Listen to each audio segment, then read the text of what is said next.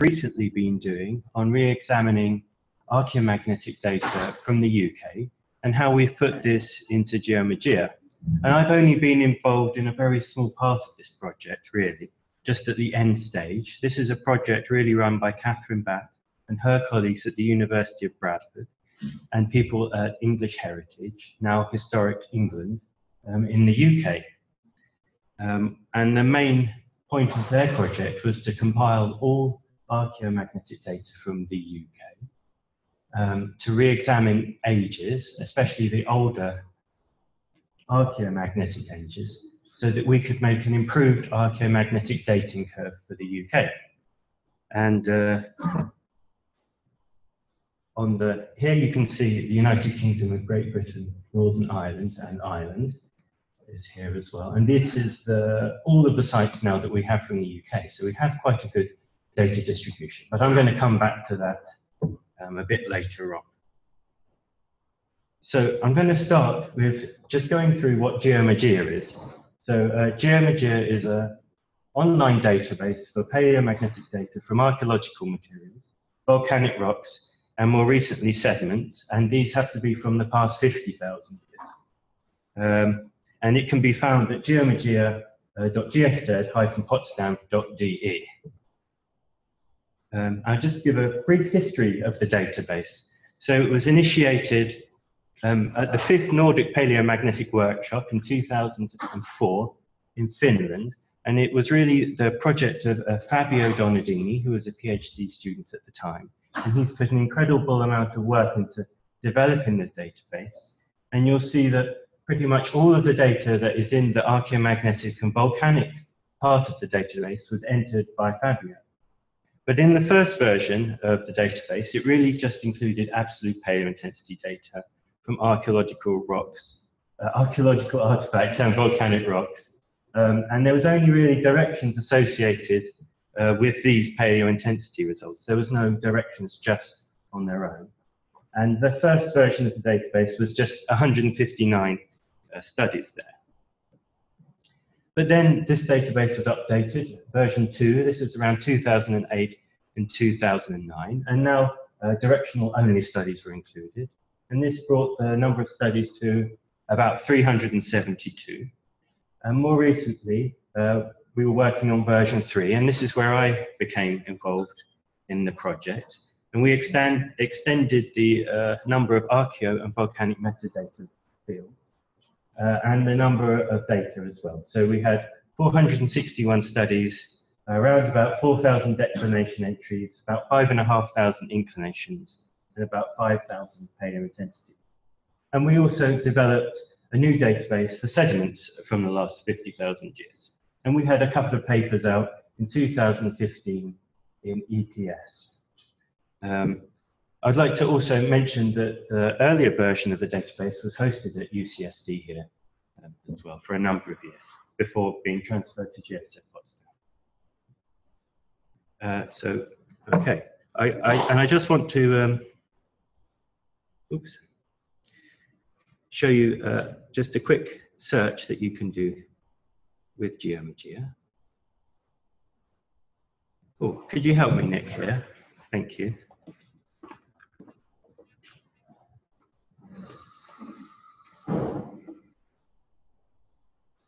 Oh, okay. Thanks, Nick. So this is the homepage for GeoMagia. And if you want to use the archaeomagnetic database, you just click on the link here. And we could choose a location. And I'm going to put in Iceland, because that's where I live now. And we can retrieve data pretty quickly from the database. It should only really take a few seconds, I hope. And you'll see that we return 69 matches here. And we have ages, we have data about intensity and directions, information about where the samples came from, the locations. And this is all available to download in a spreadsheet. So it's pretty rapid to return the data that you want from a region. Okay.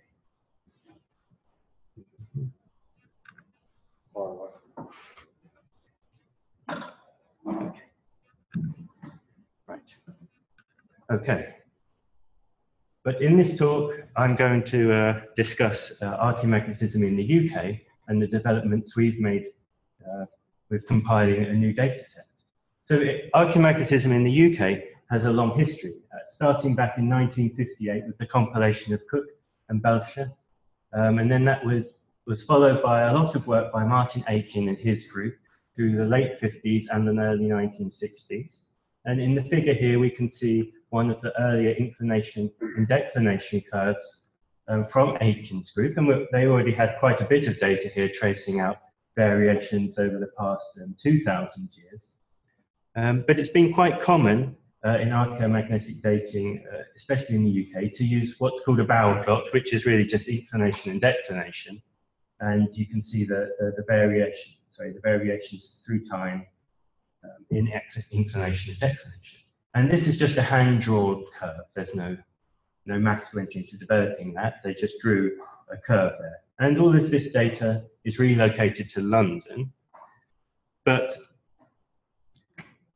from that point on, data was relocated to Meriden. So most of the curves that you're going to see, from wherever the data is from, it's relocated to Meriden. So Meriden is a small village really, in the centre of England, between Birmingham and Coventry, and it has this very nice 500-year-old sandstone cross sitting in the village square there. So keep that in mind when we're relocating data.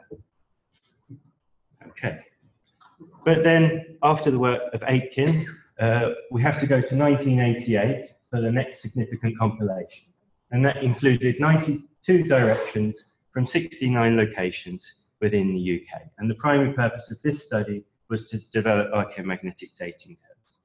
And again, this was a hand-drawn curve, but it was also informed by paleosecular variation results from the sediments of Loch Lomond from Gillian Turner, who's here in the audience, and Roy Thompson back in 1981.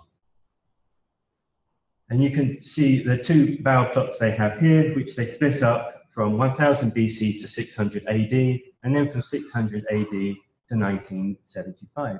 And these have really been used as the primary dating curves for the UK ever since.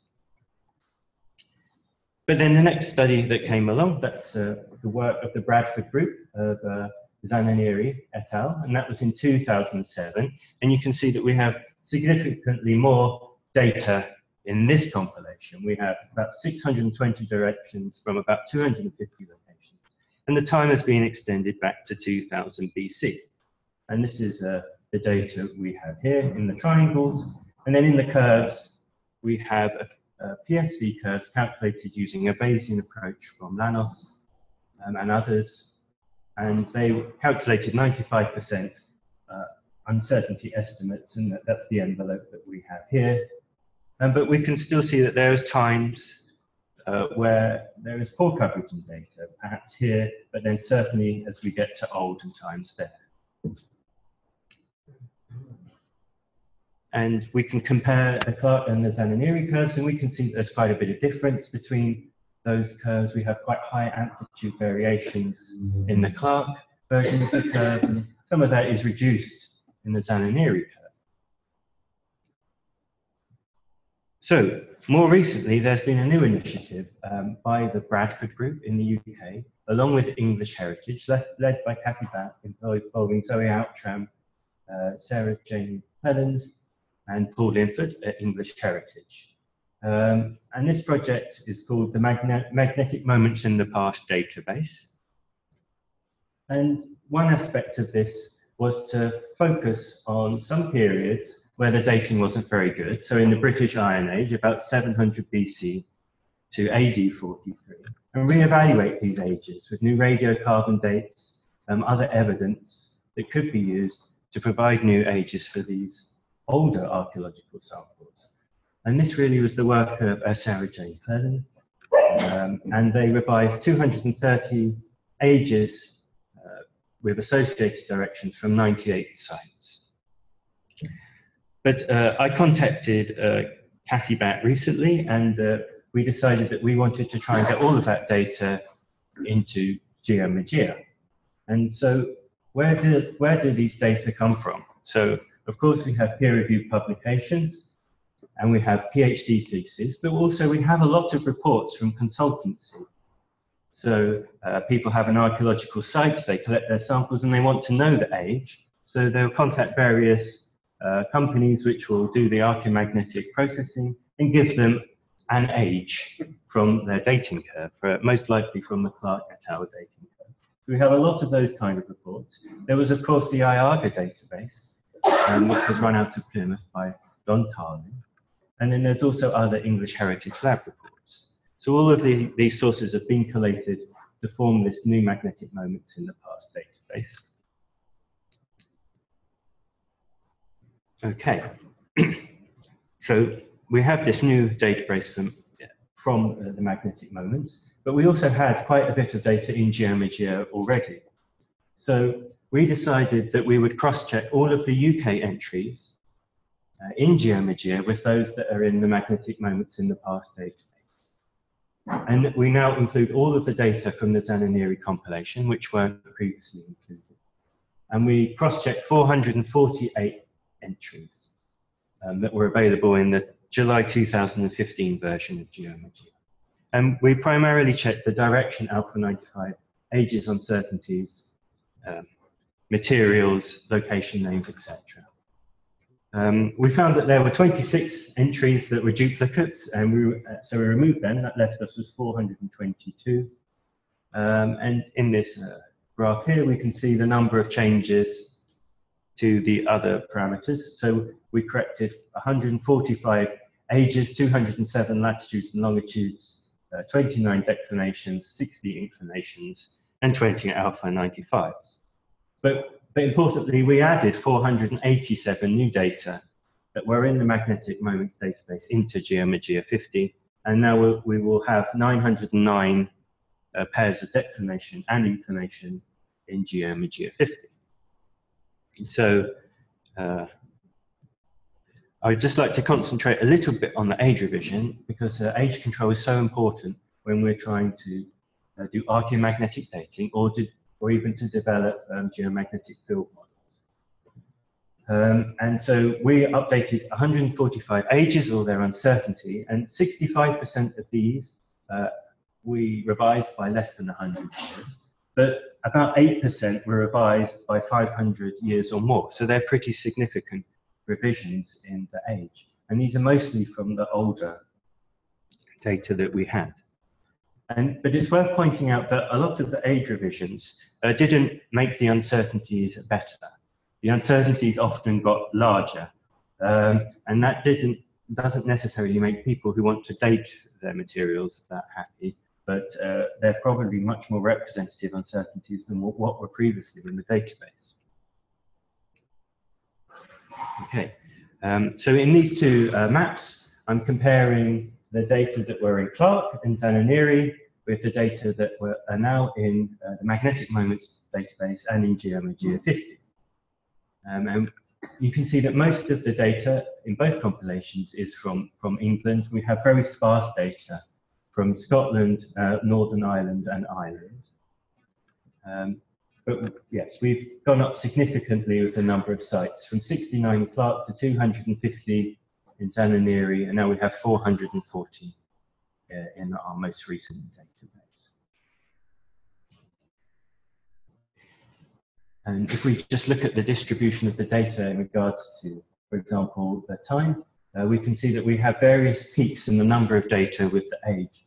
And this occurs because a lot of the data are archaeological, so they're assigned a period, for example, Roman age or medieval age, and so we get these spikes around these different periods.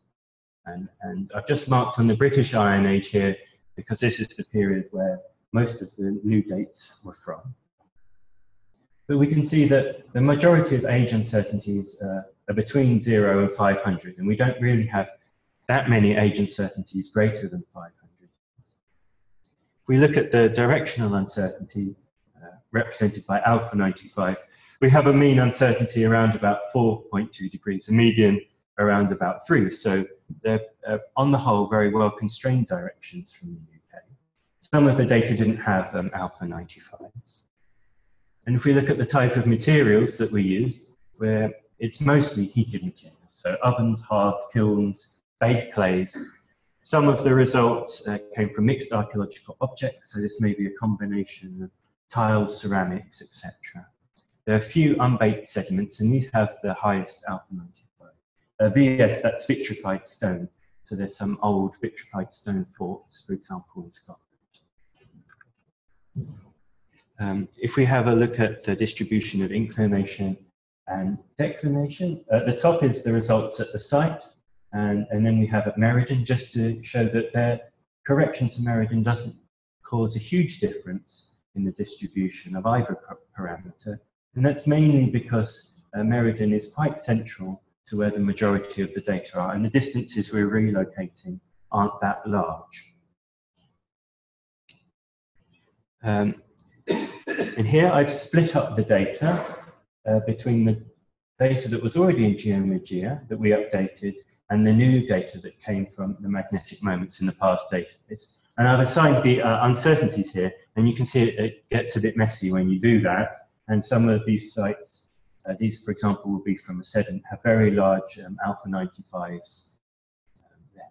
But to make this a little clearer, I have zoomed in on the time scale, and also I've reduced the scale for declination and inclination.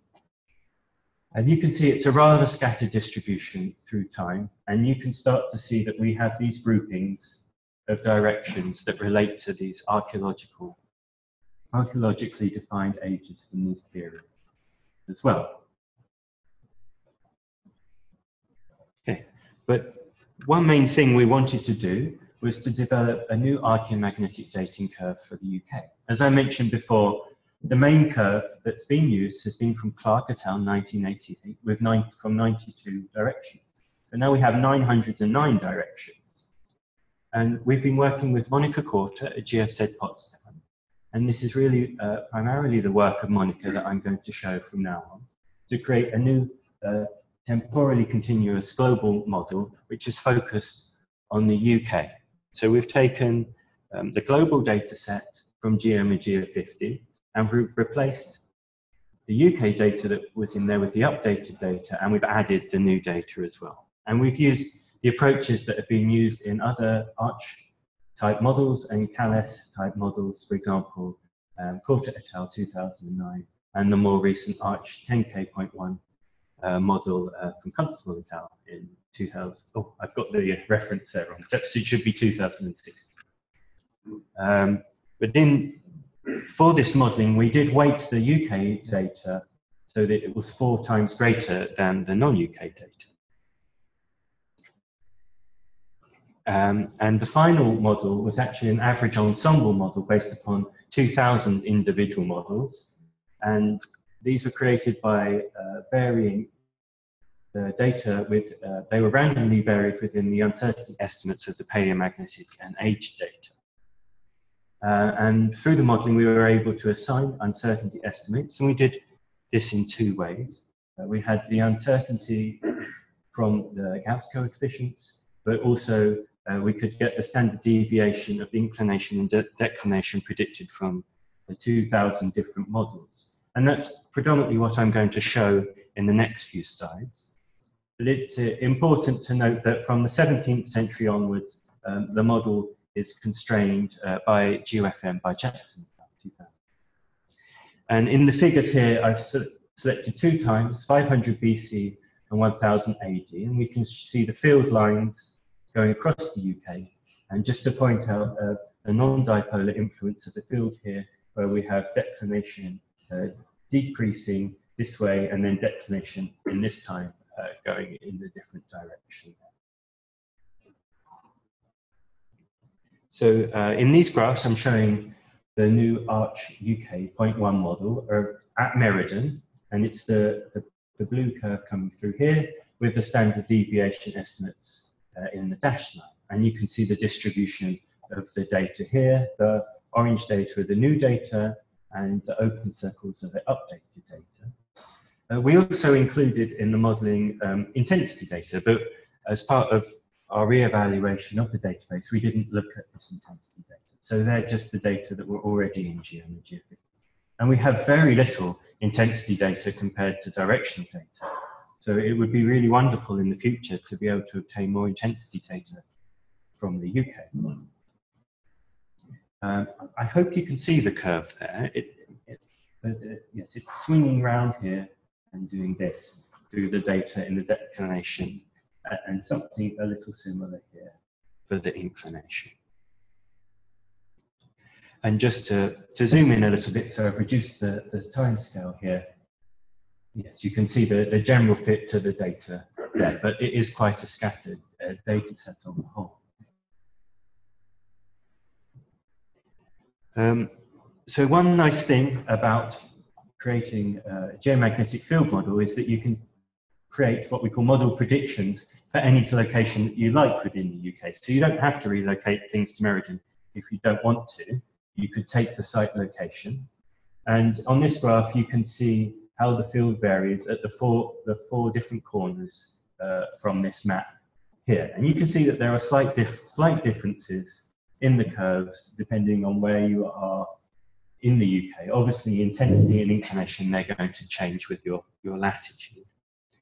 And if we bring those down back to Meriden, you can see that there are some amplitude differences which you should be aware of when using these curves for doing dating. And the uncertainty brackets here are now the two different types of uncertainty. So the standard deviation on the inclination and declination produced from the 2000 model iterations, but also the larger standard deviation is from the model coefficients themselves. And I just want to, at the end here, compare the new model predictions with some of those previously determined. So the new model is in red here, and we've compared that to the Shah diff 14K, so that's a 14,000-year model by Pavon Carrasco et al. In 2014.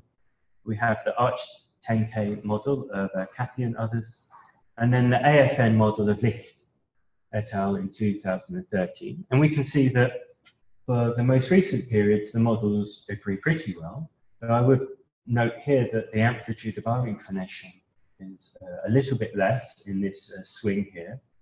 But we do start to see differences as we go back in time, especially around about here between 0 and 1000 BC, where we see some differences between the model, primarily in our case because of more data that we've added here. And we really see, although I don't have the data plotted on this graph, that these high frequency variations in the Pavon Carrasco model are not really supported by any data from the UK. And I'll just end by comparing our new curve with that of the Clark and Zananiri curves. So the Zananiri orange and the Clark in grey, and also the GMAD 2K.1 from Lodge and Holm, which was a model developed using regional reference curves. And you can again see that the general patterns that we're seeing, especially through the past 2,000 years or so, are very similar. But for example, in the Clark curve, you have these high amplitude swings in inclination. You have quite a different behavior back here. Some different curves, different behavior back here as well. So we would propose that it would be good from now on to use our new model for archaeomagnetic dating in the UK, because you can select the individual locations of your data to make a model prediction. It's based upon a much larger data set than previously. And also within the GeoMagia interface, I will be adding an option for you to output the data through GeoMagia itself. Okay, so just to summarize, we've made a significant update of UK archaeomagnetic data. There was the significant development of the magnetic moments in the past database and all of the new data that's gone into GeoMagia 50. And this has resulted in 909 new directional pairs for the UK. And this is, well, at the time when I wrote this, this would be the largest for any country. But then there's some work being done here with Shelby, and she's looking at the US, and she tells me it could be many thousands from the US. So if you do have time, go and have a look at her poster as well. And our new dating curve has uncertainties, and this was developed through the construction of a new temporally continuous geomagnetic field model. And yes, as I said before, we'll incorporate this model within GeoMagia so that you could query the model when you make your query of any UK data. Okay, so thanks very much.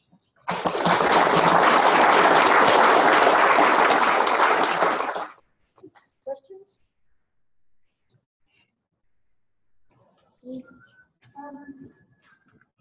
When you were comparing your model with various other models, you used only spherical harmonic models. Some years ago, Captain Glasgow published the spherical cat model for Europe. I'm just wondering how that compares, or how you would compare a spherical cat harmonic model with a global spherical harmonic model. And kind of related to that, your choice of weighting UK data by factor 4 tends to be a bit arbitrary. Wondering how you came up with that. Well, yes, as I said, Monica did most of the modelling, and the modelling is not my speciality. I think probably Kathy could take the first question. Is that right, Kathy? Pardon? So the Pablo slide that you show is... This is a global model. Yes. The 14,000 is a global model. Model that they use spherical harmonics. So in previous things, they did European-only models where they did the spherical cat harmonics. I mean, it doesn't really make a huge amount of sense to make a comparison of Gauss coefficients. You can convert the cat harmonics to Gauss coefficients, but then you're comparing something global with something regional on a global scale. You're taking the regional thing, turning it into a global thing, and trying to compare it with something that was made from a global data set. So the way in which to make those comparisons is, as I would say, as Max has done here, is to make predictions from various locations and look at the RMS differences. I was just wondering, given that your purpose is a regional model for dating UK, have you compared it with something post-dated? No, we hadn't. We hadn't compared it. I mean, the whole lodge one is more of a region. That's a European one. But I think so. That gets to the second question, which is about the weighting, and that is the way in which this has been made into a regional model is to say it's these regional data better than the rest of the world because we believe for some reason that they're more important and more interesting. Factor 4. So Monica ran many different weighting regimes, and she ran a number of tests. And 4 is what she told me was the most satisfactory from her point of view. Yes. But I would like to say what I think is really great about this study is actually the revisiting of the archaeological ages. Because in 2009, when Fabio was using these British data, there were huge numbers of declination data that had age uncertainties of 500 years or more.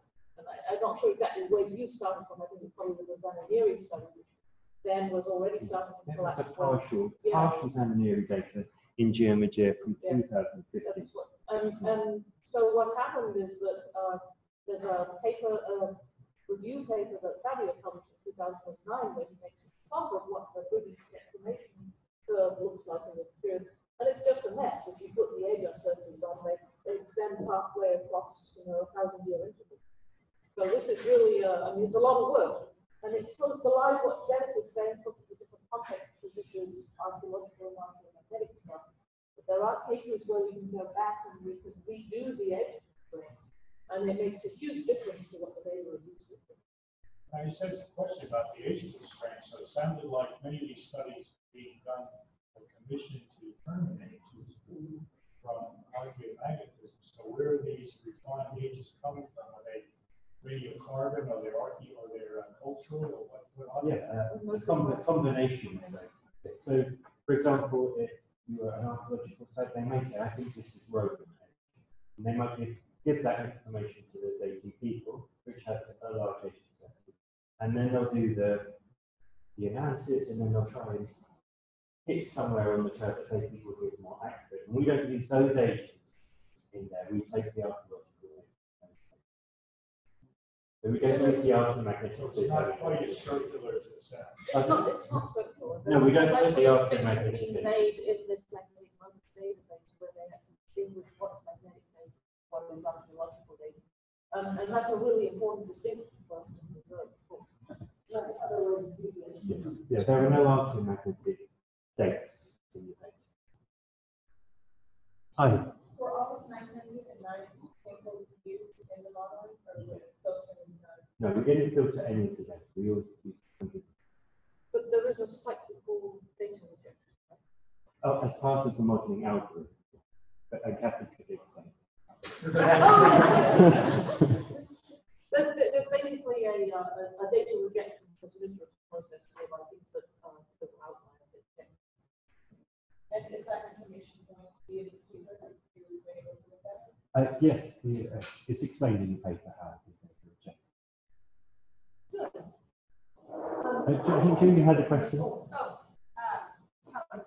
So when you plot the declination and the inclination as individual samples versus a scatter plot, right? Yeah. How much of that scattered you think is explained by remaining uncertainty in the ages as opposed to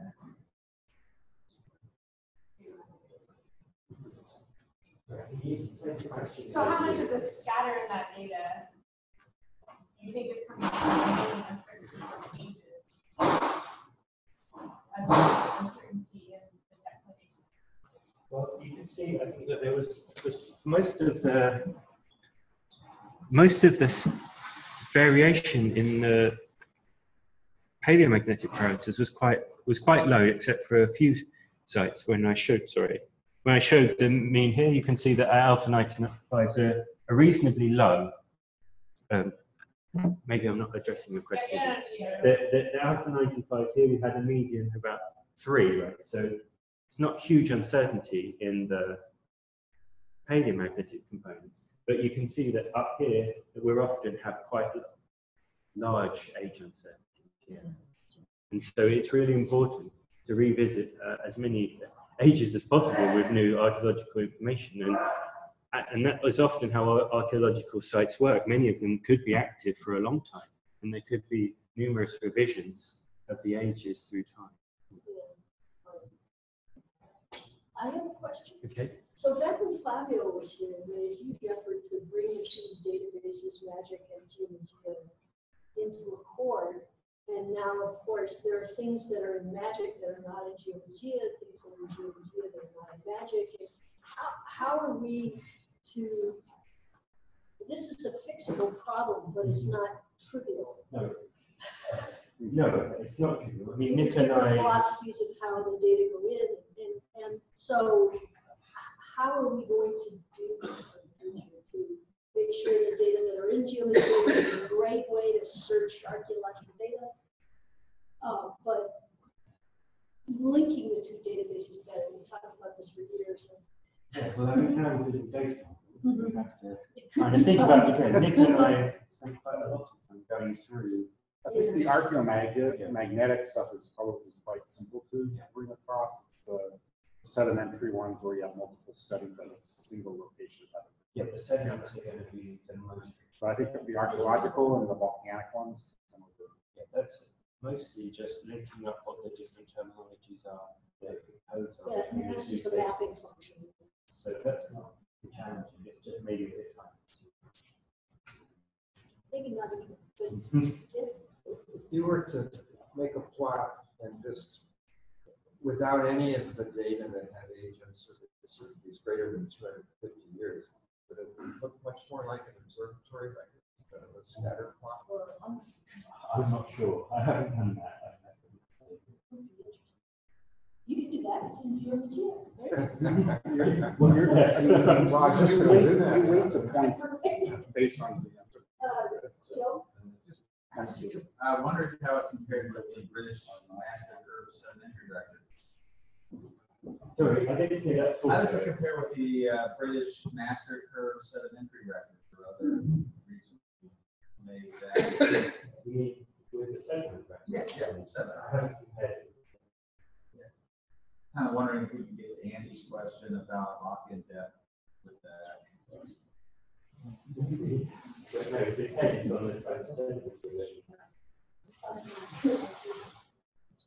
Well, you have a curve. You have a curve. Yeah, You see it. The ultimate sentence. Hello. Okay, I'll come back to that one later. It's a very simple question, which you're possibly not the right person to answer.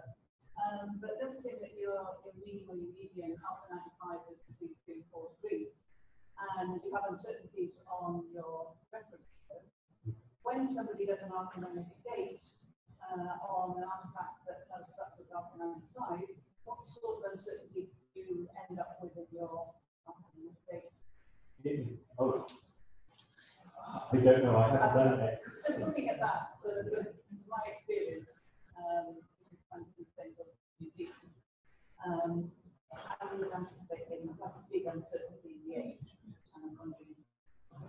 I think probably fair, yes. I think It depends whether you have intensity data as well as direction, Which gives you another dimension. So obviously, if you just take a declination and you put it on that curve, then of course it's coming through. And then they also be through who have information that helps you a bit. But In in the- some sort of 225, no. can't be this, could be that. Yeah, if you have some Generally, like the idea, if you magnetic exclude the boundary where you're looking, then that's always helpful. In New Zealand, we've got about 10 archimagnetic results at the moment.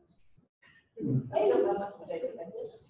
It's very great. I mean, I think it would be very tricky to try and do archimagnetic data without having some initial archaeological control. I think it's only really useful in refinement, in refining your agent. But to answer your question off the top of my head, the things where I've seen people doing this with alpha-magnified less than 5 degrees, under the best of circumstances, representing things where Andy is not in his head. I think that's Yeah, that's encouraging. it's obviously crucial on how to do those changes. But yeah.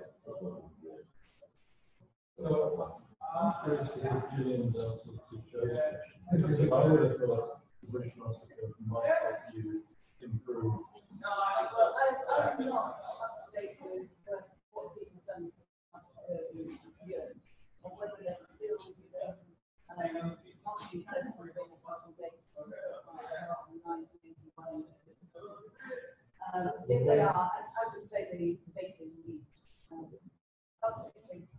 They were done on one large bulk sample. Yes, as we did in the. But those haven't been updated.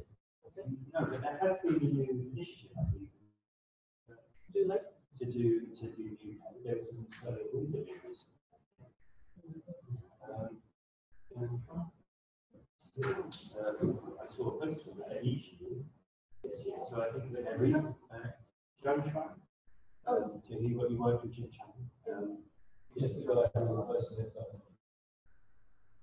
He's the new Indian. So there could be some progress in the UK.